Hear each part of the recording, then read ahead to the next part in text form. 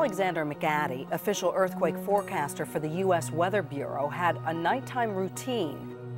For 20 years, I have recorded every earthquake I have felt. I kept a daily log of earth movements.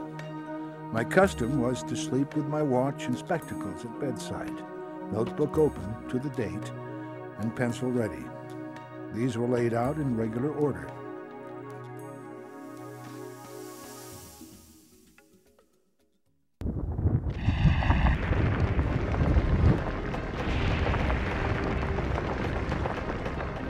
My record of 1906 April came in a frenzy. The first shaking was incredibly strong, lasting over 40 seconds.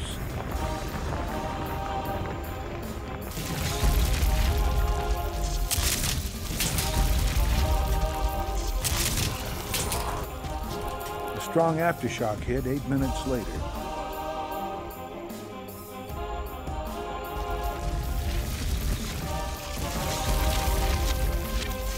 Another aftershock at 5:25 in bedlam rain.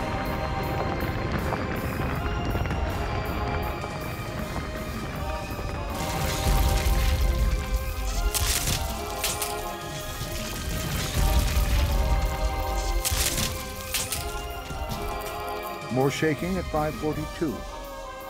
And then the fires began. Get out of there!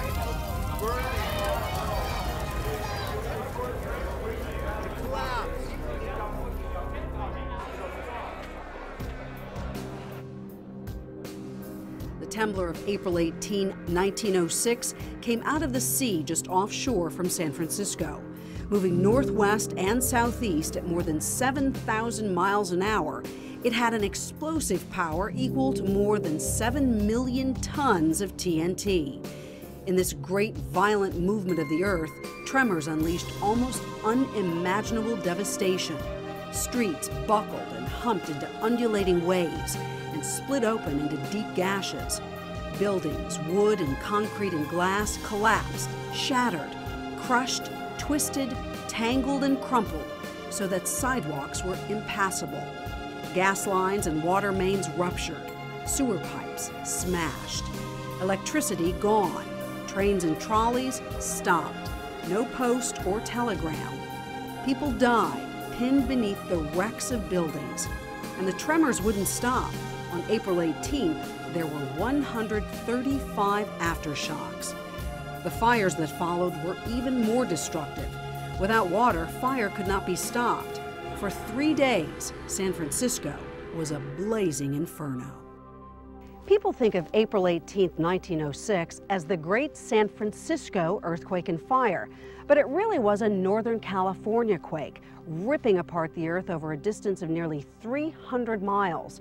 It was felt as far north as Coos Bay, Oregon, as far south as Los Angeles, as far east as central Nevada, a distance of nearly 200,000 square miles. It was registered on seismographs all around the world, including London, Tokyo, Moscow, and Cape Town, South Africa.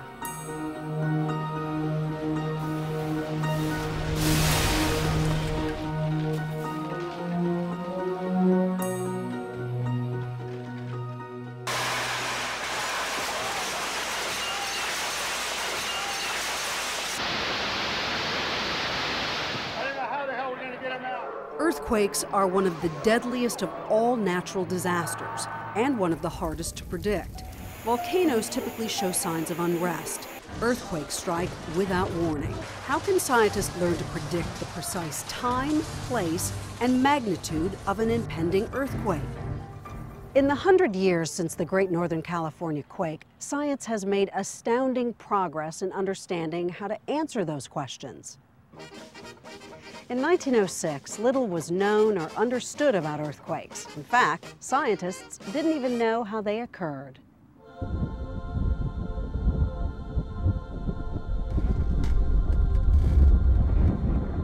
The earliest records of California earthquakes were made by padres running the missions.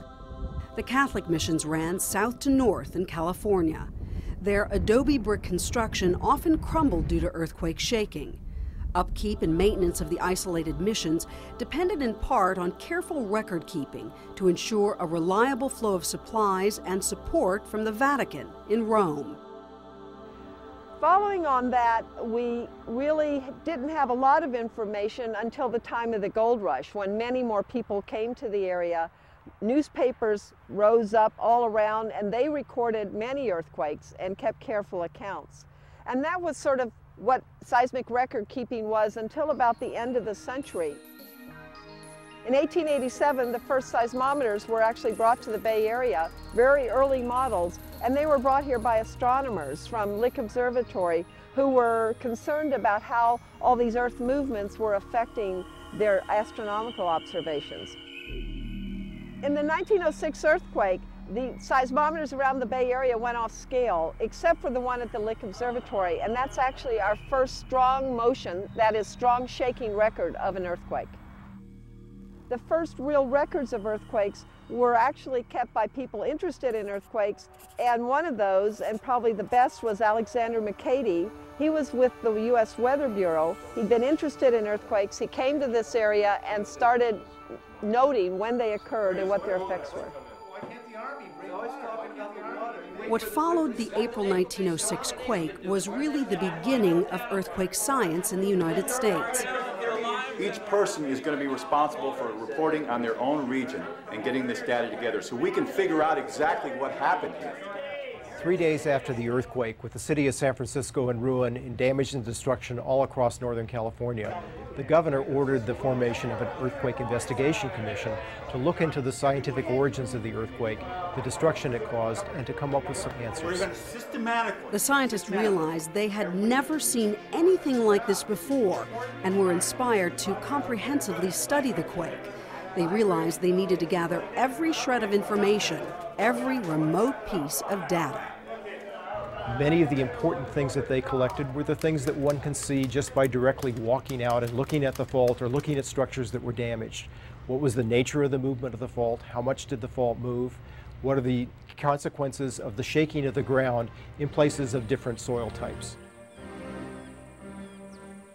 More than 20 scientists contributed. They studied every seismic report from around the world. They interviewed eyewitnesses. They recorded every visible crack in the earth and every destroyed building. They even looked at 8 years of tide gauge records prior to the earthquake and 1 year after. And they discovered and walked every inch of the San Andreas Fault, from southern to northern California, about 700 miles. That commission was chaired by Andrew Lawson, famous geologist at UC Berkeley, and they produced a monumental report on the earthquake. The report of the California Earthquake Investigation Commission is referred to informally as the Lawson Report. The report came out in 1908 and is still in use today. It's one of the most important scientific compendiums of an earthquake and provides a rich basis for earthquake research even today. Modern technology has given today's scientists the opportunity to reinterpret the Lawson Report and find out more about what actually happened in 1906. Information they unearth can help forecast inevitable California quakes and help save lives when they occur.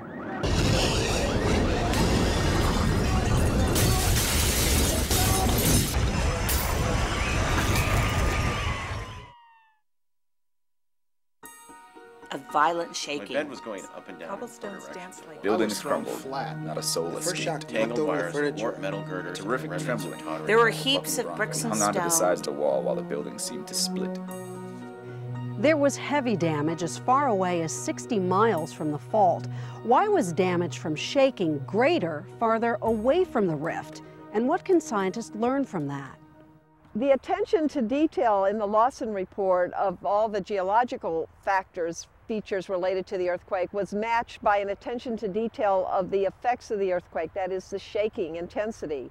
There are more reports of damage and shaking intensity in that report than we have for any other earthquake, even today.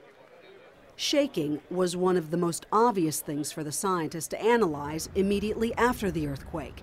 You could see it. You could easily record all the damage. The commission members collected all kinds of personal reports, gathered reports from newspapers, and what they found is, in general, as you might expect, the shaking decreased as you went with distance from the fault.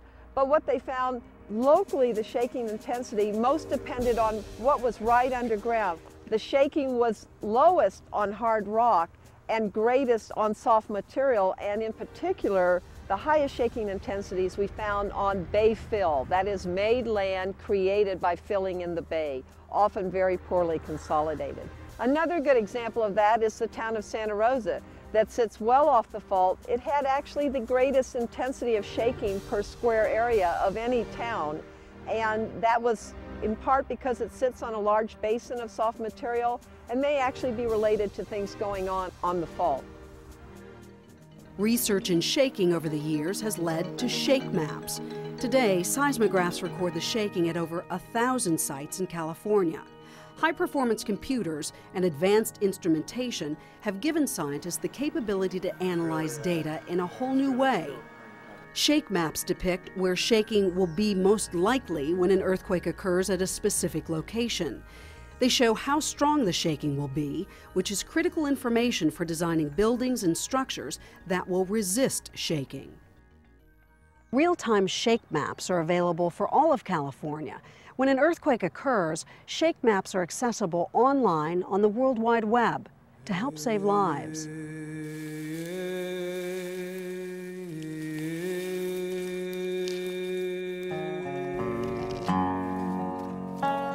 In 1906, the San Andreas Fault ruptured to the ground surface, and scientists were able to go out and map it along the entire length of the rupture, which went from near San Juan Bautista for almost 435 kilometers all the way up to Shelter Cove. Up until recently, aerial photographs like this were the best technology that we had for making maps of the fault. And you can see in this area, we have a very dense redwood forest cover over the fault, and it's very difficult to see very clearly where the fault is. We now have a new technology called LIDAR. That stands for Light Detection and Ranging, and it involves an airborne mounted laser that sends energy down and allows us to create an image of the ground surface.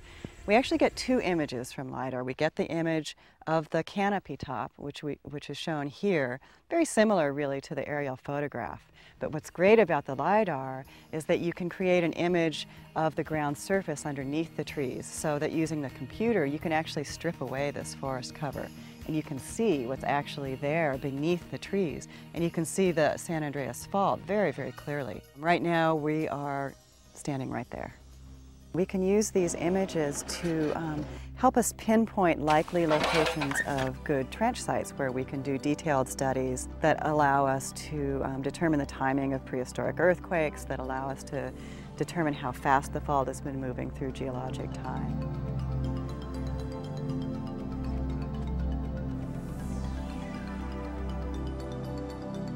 Paleoseismology is the study of earthquakes before instrumentation.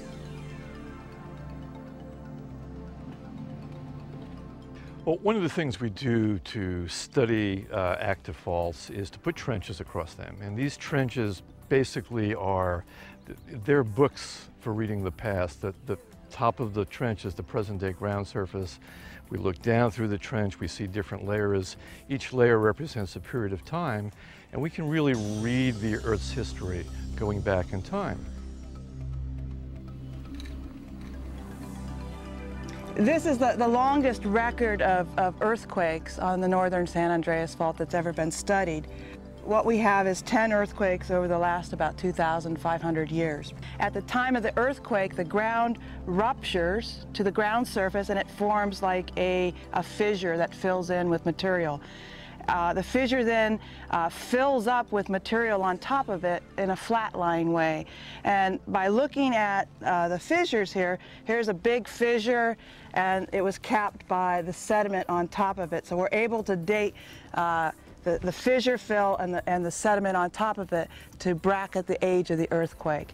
The idea is to build up an inventory of the times of past earthquakes to see if there's a pattern, to see what kind of variability there is, and to use this information in helping us to forecast when the next one's going to happen.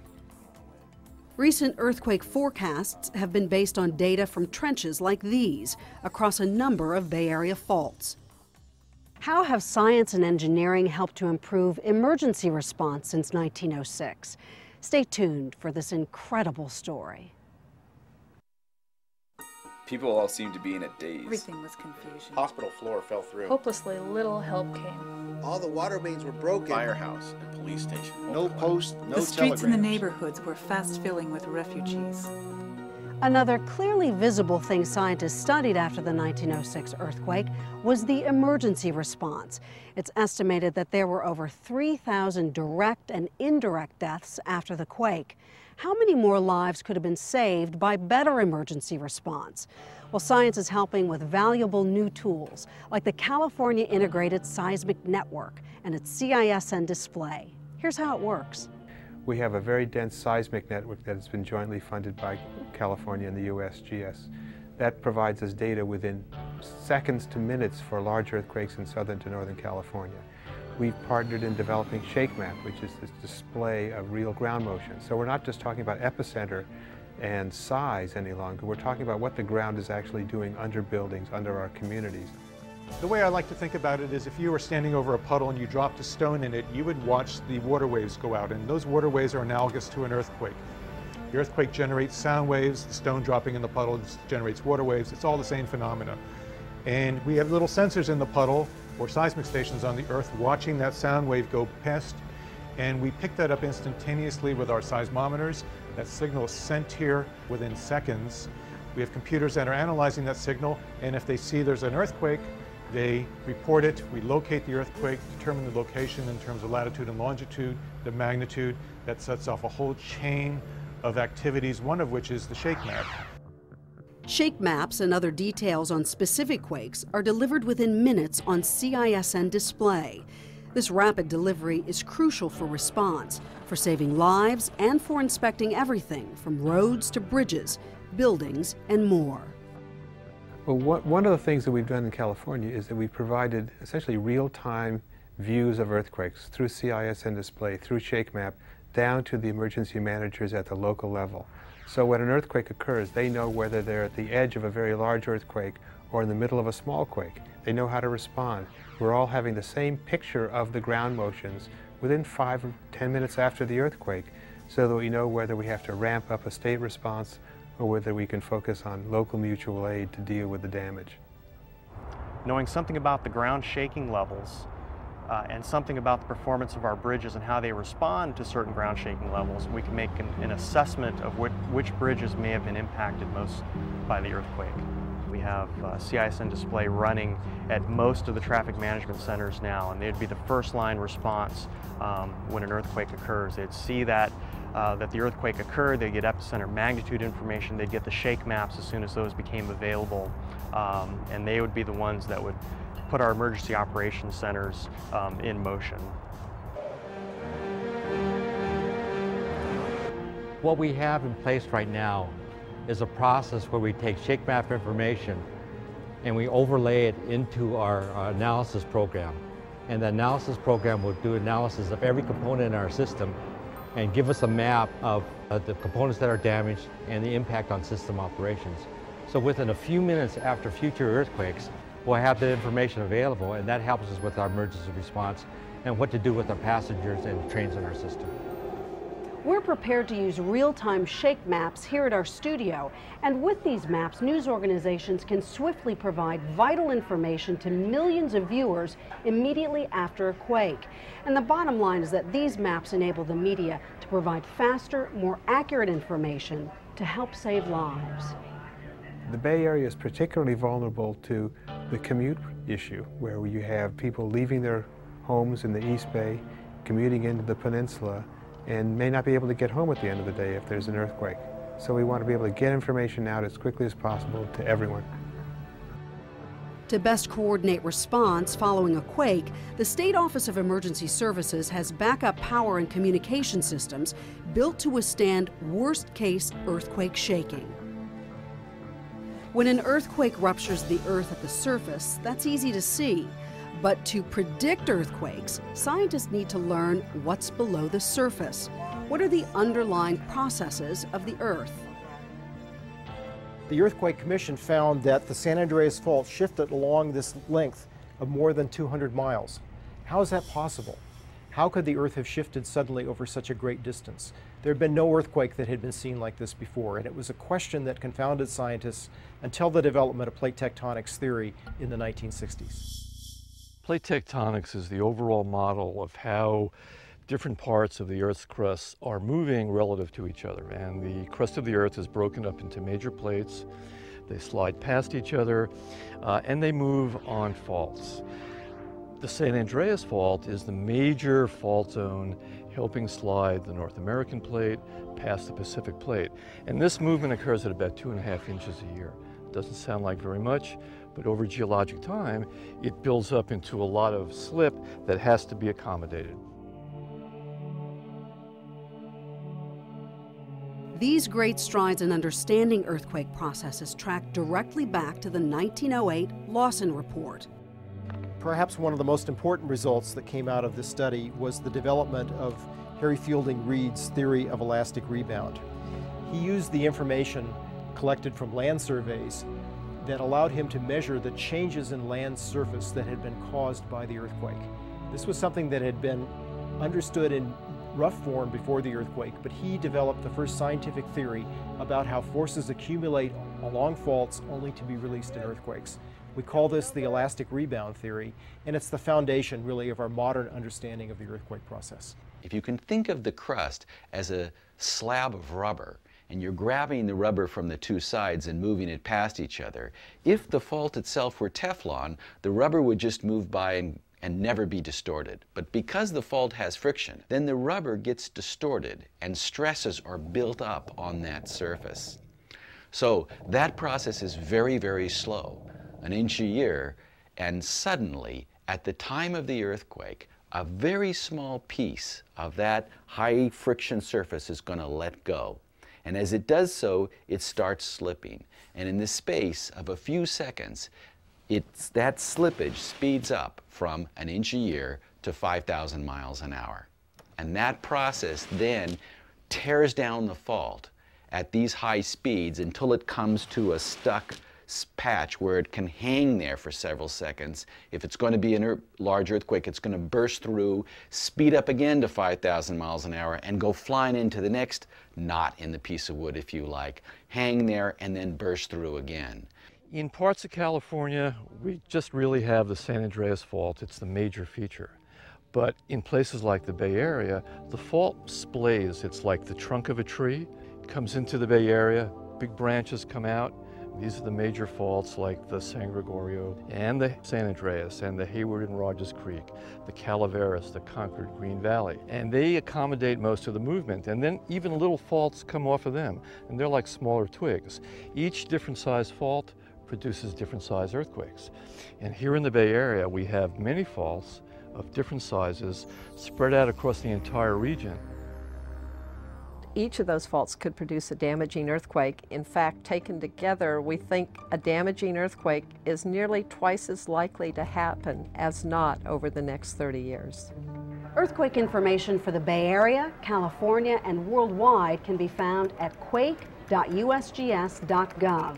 Menu items link to things like Did You Feel It?, shake maps, and the Earthquake Information and Preparedness Handbook, Putting Down Roots. Science now gives us all a way to clearly see and understand the earthquake risk in our own lives. We looked down to City Hall. You could see right great through it. Grecian columns had crashed to the ground. The dome looked like a huge skeleton. The masonry had been shaken away from the steel frame. When the 1906 earthquake destroyed City Hall, no one knew how to rebuild it to resist future quakes. Even if we learn how to predict earthquakes, we still can't stop them. There will still be damage to our buildings and structures. So how are structural engineers learning to reduce that damage and save lives? The structural engineers in the Bay Area are developing new techniques and new technology that they're applying in new buildings. Plus, since Northridge and Loma Prieta, they've developed new technology and new techniques and guidelines that are being used nationally for retrofitting existing structures. This building incorporates two new techniques for steel frame buildings, a dog bone joint system and an eccentrically braced framing system, and both of these systems were developed in detail so that the building can absorb and deform without failing, without falling down, without killing people.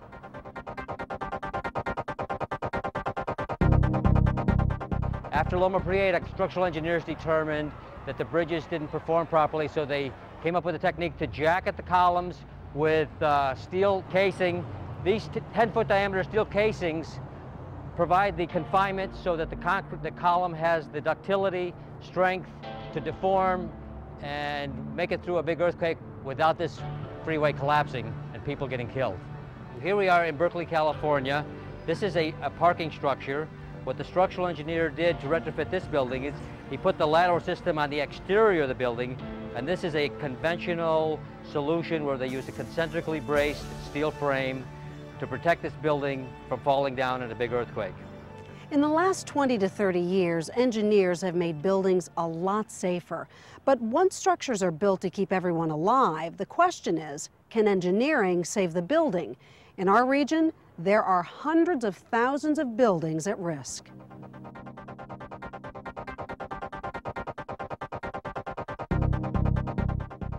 One new technique that engineers have developed over, I'd say, the last 10 years, it's called performance-based engineering. And because we have the capability with the technology and understanding the materials, we can tune the buildings to improve the performance. So if you have an owner that wants to have a building that not only survives an earthquake, but it remains functional after an earthquake, we can engineer the building so that you can get back in the building right after the earthquake and continue operations like hospitals, like police stations, like fire stations. You shake the building from the ground and you can imagine 50 miles in any direction, the whole ground shaking. And anything sitting on top of it will also shake. Now, buildings are not completely rigid. They have some flexibility, so when you shake them at the bottom, they sway back and forth and they kind of wiggle around a little bit.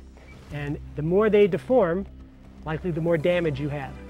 So if you can prevent the shaking from coming up into the building in the first place, that's one really good way to limit your damage. That's what isolation does.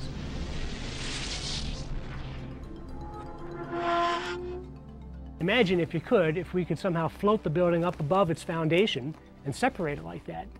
Well, we can't quite do that yet, but what we can do is isolate the building a little bit by inserting between the structure above and the foundation some kind of a flexible system like rubber pads, or in this case, a sliding kind of Teflon-like substance, so that when the ground shakes, the building still shakes, but a lot less than it would if it weren't isolated.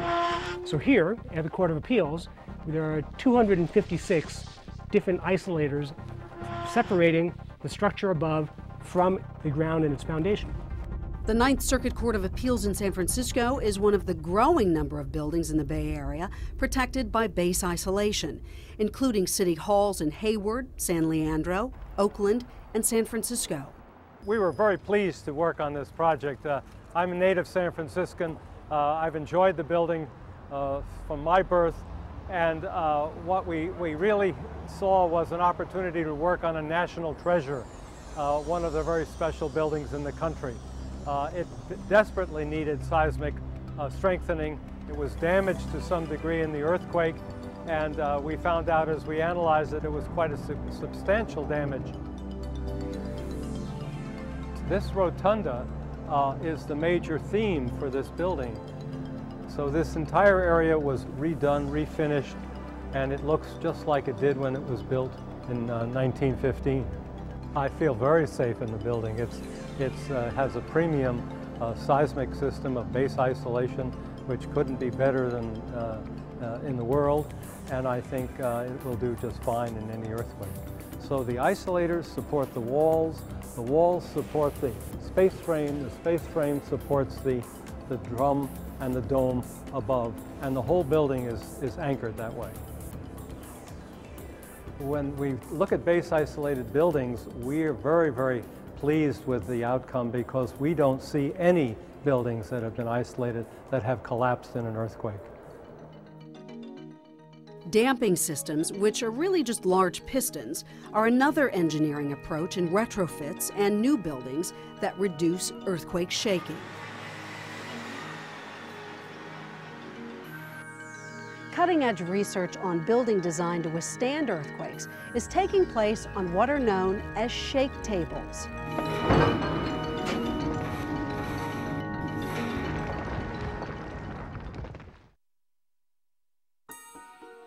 Hopelessly little help came. Market Street was A terrific trembling like a 25 feet deep. Men were just too The far 3 gone. lower floors were completely crashed. Buildings crumbled. Automobiles Not a were soul doing escaped. ambulance duty, carrying the wounded and the dead. The largest outdoor shake table in North America is at UC San Diego, where they test everything from response to shaking to the impact of a terrorist bombing. Shake table is an earthquake simulator on which we can build then real structures and then send earthquake ground motions through the table. This particular shake table here is the world's first outdoor shake table, so there's no other facility like this in the world where you can build structures of any size virtually on the table. No height restrictions, no overhead crane capacity limitations to lift big things on the table. And this way we can really test full-scale structural systems. The objective of the building test which we just performed here was to show that we can design concrete high-rise buildings, that they can be designed much more economical than what the current Uniform Building Code allows us to do, namely by using less steel and less concrete in the shear wall. We can actually show that the seismic performance improves rather than getting worse. So what we have here are the cables that will collect all the data from the sensors, different kinds of sensors. You can see these are displacement sensors that are seeing how the wall breathes, actually moves up, opens up big cracks. These cracks here open about 1/4 of an inch. The experiment was a great success as the building bent but didn't break, experiencing what engineers describe as just cosmetic impacts from the simulated Northridge quake. What we are doing also here at the Engelkerk Center at UCSD is a blast simulation. So we use the same power supply that drives this big shake table behind me also to simulate bomb blasts on full-scale structural components like building columns, walls, floors, bridge columns, bridge tower sections, and so on. We have 4 velocity generators. These are servo-controlled hydraulic actuators, very similar to the ones that drive the shake table. The only real difference is that here we impart the forces in 1 to 2 milliseconds. The blast load causes shear failures at the end of the columns, and then the shear failure propagates towards the column center. Now, when we take these S-built columns and wrap them, for example, with carbon fibers like you see here, and then we put the same blast load on, which we had put on the columns in the back, you can see here the columns that they're almost perfectly straight after the test. Just the very top of the column failed a little bit. The work taking place at a network of shake tables at West Coast universities is delivering crucial advances to prepare California and the Bay Area for the next big quake. The greater San Francisco Bay Area, the 9 Bay Area counties, has done an enormous amount, particularly since the Loma Prieta earthquake in 1989, to become better prepared in terms of emergency response, but more important than that, to actually understand the hazards and then to look at all of our facilities and to tackle the most vulnerable facilities in terms of infrastructure, PG&E's facilities, the bridges, the highways, and the water pipelines and the sewers and everything, and to bring those facilities up to a standard that either they can be rapidly repaired and restored, or they're hardened enough so that they won't experience serious damage. We're here at a PG&E work site at California and 14th, replacing old cast iron pipe like this here with new generation poly pipe that's going to be threaded through the old pipe under the street. This is part of a 20-year program that PG&E has been doing since 1985 to replace about 2,200 miles of old vulnerable pipes in the San Francisco Bay Area. Residents of the marina may remember us putting in rolls of pipe after the 1989 Loma Prieta earthquake. So now we're doing it all over the Bay Area, and we're about 80% finished with the project. On a personal level, individuals and families can take important steps to prepare for the disruptive aftermath of a future quake. Although the tremendous losses from earthquake and the enormous amount of money that's spent on retrofits, those are staggering in terms of their dollar amounts. People can spend a modest amount of money and take steps that will save them thousands of dollars and maybe displacement from their homes in the event of an earthquake. Strapping your gas water heater, making sure there's flexible connections so that doesn't move around and you don't have gas leaks. Some other things are securing the heavy furniture in your home. You can take the time to put bolts in through your bookcases and tie them into the studs in your walls so those don't top over. Taking care of these non-structural items, taking care of these things that are priceless and can't be replaced, like grandma's china and things like that. Those things need to be secured with quake wax. Those are losses that we can easily prevent in a more typical moderate quake. Big heavy TVs like we've got these days, flat panels and big screens, those can do a lot of damage both to property and to people if those fall over on top of you during an actual event.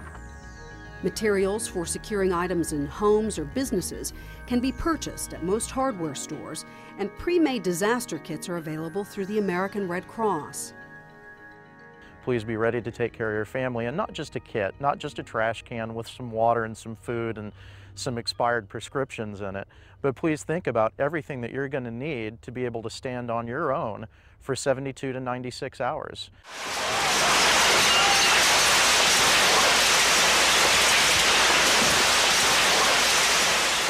No time to try to find your supplies when earth shakes, the lights are out, and you don't know where anything is. You think you'll find them. They used to be in that cabinet, but you know, the thing about earthquakes is things get tossed around. So if you want to be able to find the things you need, you have them assembled in a kit.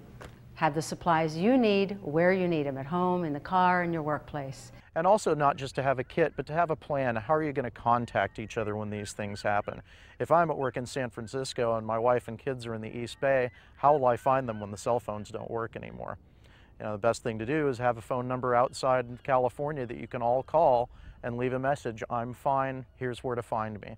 These are critical things, and basically you need to take a look at your life and say, if I had no power, no water, no communications, what would I do? And start to answer those questions in a common sense way. I never expected to come out alive. Everyone believed their last moment had come. I've never seen anything like it before. I want to go home, Mama. I want to go home, pleaded the little one. We haven't any home, dear, she replied. Everyone believed their last moment had come. A major earthquake is likely to occur here soon. USGS and other scientists conclude there is a high probability of one or more earthquakes of magnitude 6.7 or greater striking the San Francisco Bay region by 2032. What would really save lives is early warning. Can we solve the ultimate mystery? How and where do earthquakes start? Will it be possible to give a warning before the next great earthquake, such as the one that happened 100 years ago in Northern California? Scientifically, we don't yet have an answer to that question. We've been studying earthquakes from the Earth's surface for 100 years, but we've been blocked from seeing inside the machine that produces earthquakes. Earthquakes occur deep in the Earth, under miles of rock, and to understand what makes a fault, what makes the machine that creates earthquakes, we have to go inside it. That's what we've recently done along the San Andreas Fault near the small town of Parkfield, located about halfway between San Francisco and Los Angeles. Near Parkfield, we've completed the San Andreas Fault Observatory at depth. It's the first scientific drill hole into the heart of a major plate boundary fault.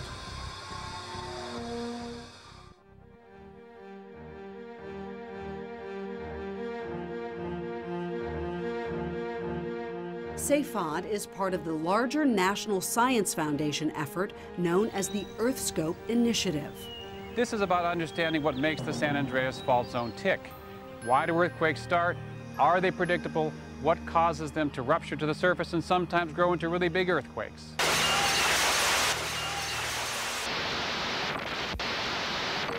It's a region in which small earthquakes occur at shallow depth, so we can drill into them.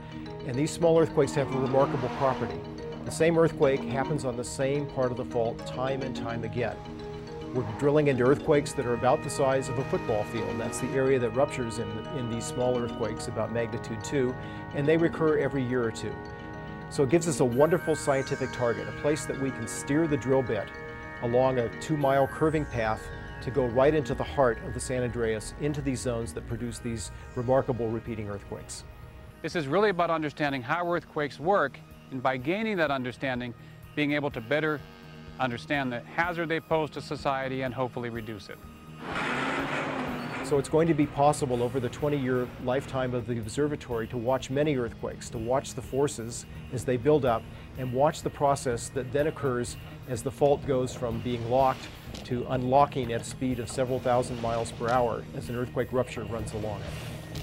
What's kept us from being able to predict earthquakes is a very poor understanding of what's happening directly within fault zones where earthquakes get started. With SAFOD, we have the first ever opportunity to get directly in a fault zone and see what's happening in the hours, days, or even minutes before the next earthquake occurs. By advancing our understanding of the science of what's happening within the heart of the fault zone, we can determine whether earthquake prediction is possible and how we should go about doing it. The SAFOD project's continuous monitoring of an active fault is a major advance in earthquake science. It's a chance to answer that ultimate question: how to predict when and where an earthquake will occur. USGS and other groups have come out and said there's a 2/3 chance in 30 years of a major earthquake here in the Bay Area. So that's provided a motivation for people to start improving the buildings and the infrastructure in preparation for that. Future earthquakes will be larger and closer. And just as a comparison, the 1906 earthquake was equivalent to the energy release of 30 Loma Prieta earthquakes occurring all at the same time. In the long term, the way that we're going to be prepared for future earthquakes in California is by having structures that will resist their forces. Alexander McCaddy wrote this in 1906 to the State Earthquake Investigation Committee. The prime object should be to advise wisely, to set forth the truth, and to provide funds for research and investigation, and in every way work for the benefit and welfare of not only our community, but all of mankind, so far as the effects of Earth movement are concerned. I was not willing to leave San Francisco then. I wanted to stay, to see the new city which would rise out of the ruins. I felt that my place was there. I had something to contribute, even if only in a small measure. In 1906, it's estimated there were more than 3,000 deaths, 225,000 homeless in San Francisco alone, 28,000 buildings destroyed, more than an $80 million loss from the earthquake alone, and another $320 million loss from the fire, which devastated the downtown behind me.